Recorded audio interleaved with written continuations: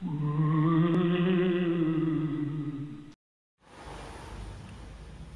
guys, what is up? This is Letting Goes coming to you live through the power of YouTube. And I've got something small to keep us busy. It is load shedding time in South Africa. So what load shedding means is we don't have any power. We are up to stage 4 now. And I don't want to go into further detail about the load shedding. But yes, they switch off power at intervals because apparently South Africa don't have enough power for the whole country. So yeah, I went down to my local shop and I got a nail nailer just to make it easier to do my shipbuilding, the Coleman 1850 that I'm doing. And this is actually nice because you just put your nail in and I don't have to use my fingers. So you put your nail in like that, and as you pick it up you can see it protruding there, and then you can just basically nail it down. So that's quite nice. And they say it's got a magnet inside, which I don't see it holding, but yeah, maybe that will make my life easier. So this is just a quick one. I can get my knife here. Let's open this and let's assemble this. So this is, let's see if we've got light. We've got light, guys. So yes, gate status, mains restored. Mains are restored and I'm quite happy about that. So let me cut here quickly and then get my life sorted, and then I'll bring you back. Okay guys, so I basically cut out just a portion here, you'll see, and I lifted it up. So I laid out all of the parts. There's about 10 parts in this bolt. We've got a small little screwdriver. You can see there in my hand, it's minute. We've got 2 screws there, and I think that's just to basically connect the bottom piece up with the main body. We've got the 2 front tires, the front axle, the back axle, and the 2 back tires. I think they're a bit different sizes. So as you can see there, they are slightly bigger and smaller. Then we've got our main wing at the front. This is where all the downforce comes from. We've got our main body, which is quite low to the ground, and our main wing at the back as well. We've got some nice detail on there. Ferrari, and then we've got 2 yellow decals on the side here. We've got the sponsor, Goodyear. Let me just get this to focus. Got Egypt, Goodyear, and the number 27, which was John Alesi's car back in 1994. Then we've got the front wing part here, which is also nicely done up in some nice decals. Got all the sponsors on there as well. Alright, so let's get to assembly. So first what they want us to do is just to fit the tires to the hubs.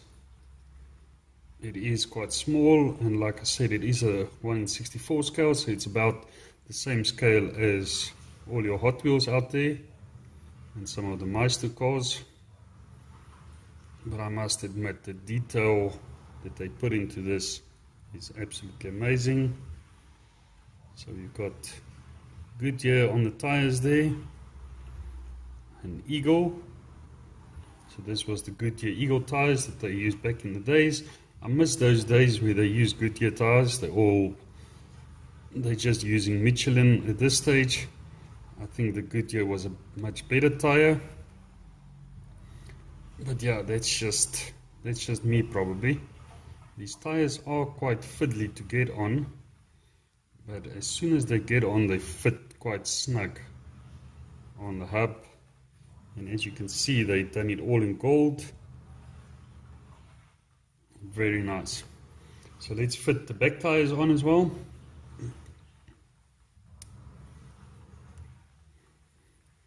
And yeah, we in South Africa have had 4 days, actually longer, probably about a week of just raining.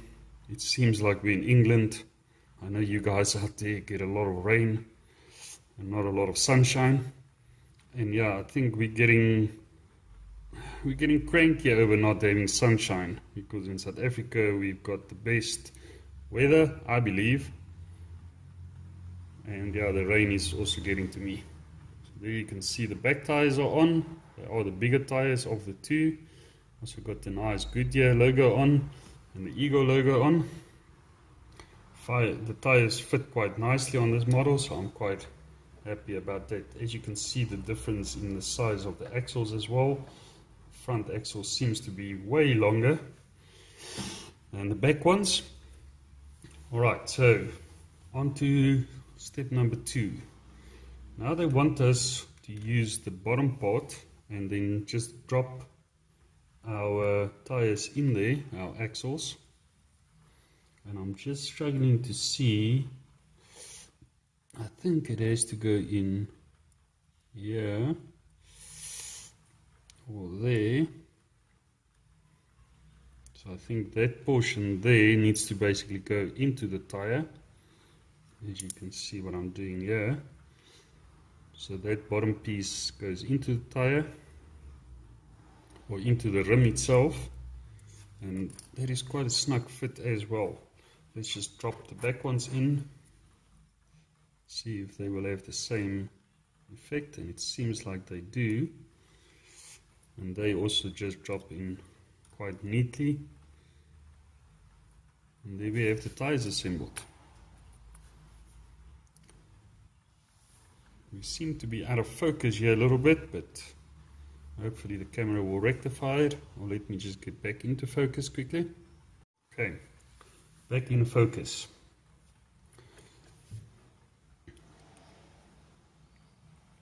As you can see, I don't know if you can, let's try and get a clearer view. There we've got the steering wheel, which is in the center console.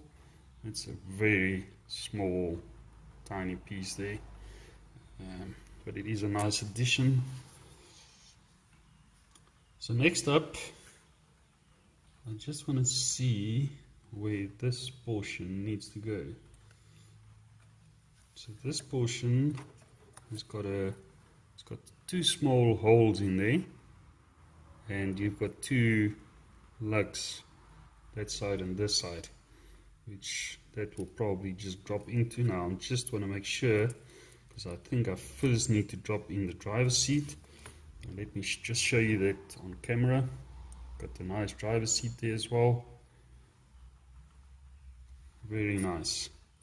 So this just drops in. Just want to make sure we've got 2 pinholes here, and then we've got 2 pins on the actual body, and that is where this needs to drop into. I believe this portion's also need to basically go into the wheels. Sorry, I'm out of focus there.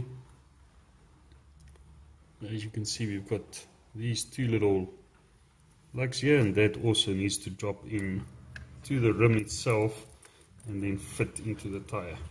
This is quite fiddly doing small stuff like this, and I don't want to break anything. I really don't want to break anything.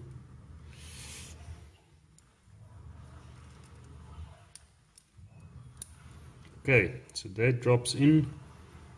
Our 2 pins lines up, and that we can just push down on. So we've got that portion in there. So as you can see, I'm just going to point it out here with my marking knife. Got the 2 pins there and there, and then here at the back, those portions need to drop in, and they support the axle at the back there. Tire is still spinning, so that's quite nice. Very fiddly model this.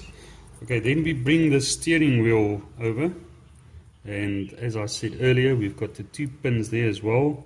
I believe these 2 front parts here also need to fit into the tire or onto the axle. So let's just get that in. We line it up with the 2 pins there, and then I'm just gonna drop it down and just secure it into its correct position.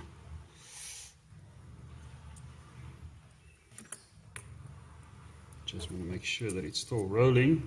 I'm going to get a small little screwdriver and just try and push this in a little bit further. I think it is in.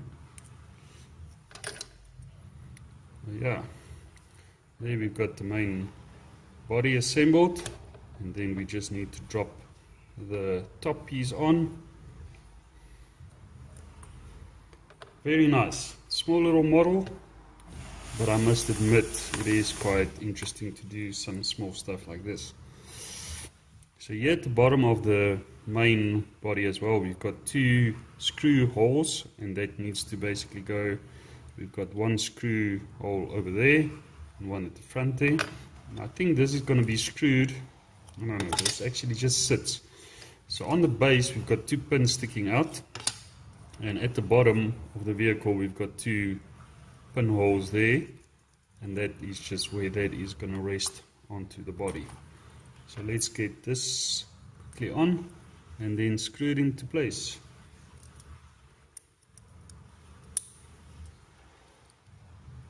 And that fits like a glove. And there we have the assembled model. So let's screw this in. I'm going to try and use this small little screwdriver of theirs. It seems like it's magnetized. And then from the bottom here, just drop it in. And I'm going to screw it all the way in. Just the screwdriver is fiddly as shit. Okay, so the first one is in. The second one seems to go in the front hole that side.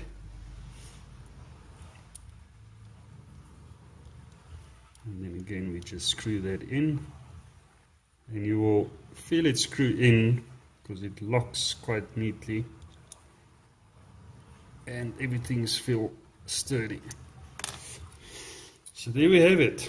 There is John Alesi's 1994 412 T1 Ferrari that he used in the Grand Prix back then. I think back in those days they were still using V6s, and then it moved on to V8s, and now they're using the alternative power source plus some battery and fuel, a little bit of fuel. But yes, this is an absolute charm of a model. You can see it's very small, it fits in my hand. Nice detail at the back there as well. Got the number 27 there. On the sides here, let's just go like this. Very interesting little bolt. So yeah, the last part is we just need to stick it onto the base. It's unfortunate that they didn't give us like a cover for this, but as this is a collector's model, I'm going to take off the sticker here at the back and maybe post that on the bottom of the model. This doesn't, it falls off, so it doesn't stick in quite as good as I thought. But yeah, there we have it. There is John Alesi's 412 T1, and I hope you guys enjoyed this small little video. Continue watching. I'm going to be completing my USS Enterprise and also my Carmen build, and then I want to move back to my Mustang 1 in 8 scale from De Agostini. So please check out the channel, hit that subscribe button and like the video. This is Ratton Goes saying Ferrari Forza.